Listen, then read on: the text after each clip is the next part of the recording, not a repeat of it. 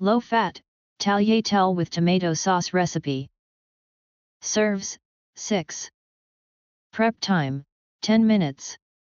Cook time, 20 minutes.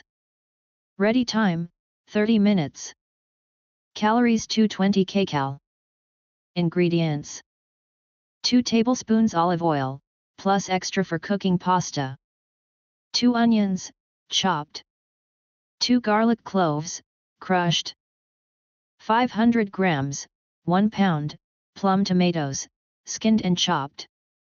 2 tablespoons tomato puree. 1 teaspoon sugar.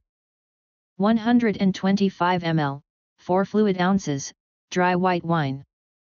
A few ripe olives, stoned and quartered.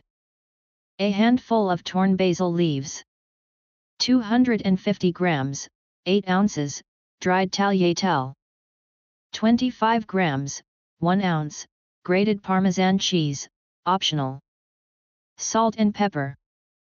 Instructions. Step 1. Heat 1 tablespoon of the olive oil in a large frying pan. Add the onions and garlic, and sauté gently over low heat until they are tender and slightly colored.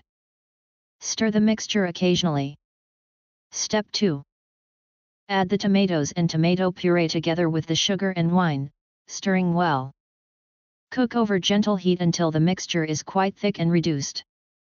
Stir in the olives and basil leaves and season to taste with salt and plenty of pepper. Step 3.